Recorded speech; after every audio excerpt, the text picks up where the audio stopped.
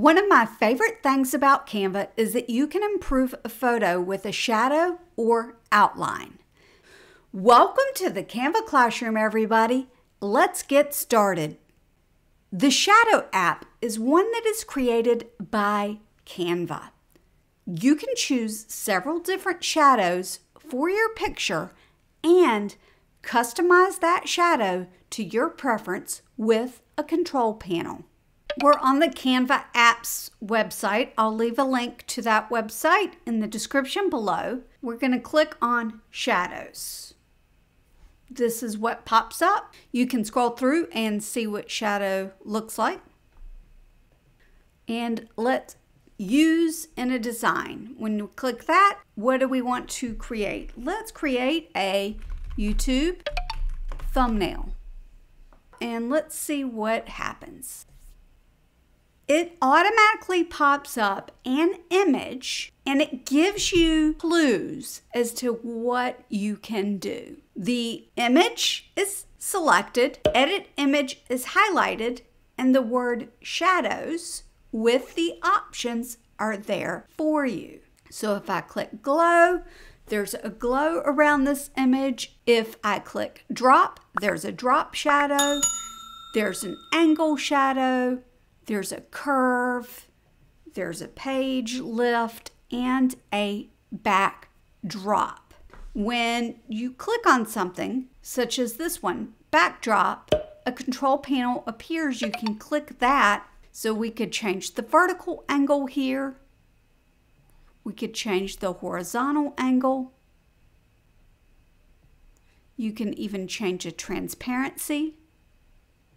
You can change the blur of it, and you could change the color. There it is, just in black. Now, what you would do is click apply. Up here, saving paused, and it will save the shadow that you've created with that. What you would want to do with a YouTube thumbnail, here's the YouTube thumbnail size. Let's get ourselves a YouTube face, because let's be honest, there is a YouTube face. What about this one? Time-saving tips, right? Click. You see how it says saving paused? It still thinks I'm working on something. There we go. Edit image. It might be here and recently used, but you can type in shadow. And then for this particular one, we're just going to go with the glow, but you can try a bunch of different things because the glow one is going to give you that plain white outline that a lot of people like to use. You might change it to white and see it like this and not like that.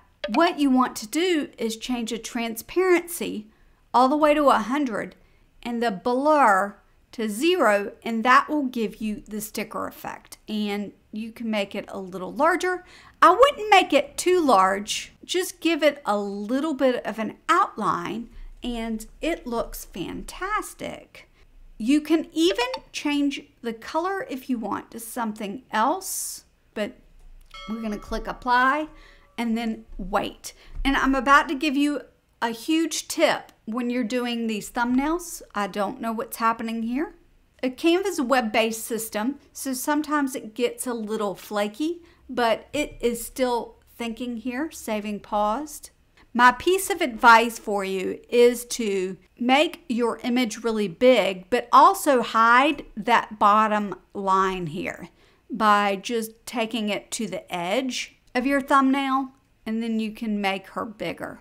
If you want to learn the best background removal website to use with Canva, you're definitely going to want to watch this tutorial. It will be listed in the description, and for some of you, it will be on your screen right now. I have a voice blooper, and you can scroll through.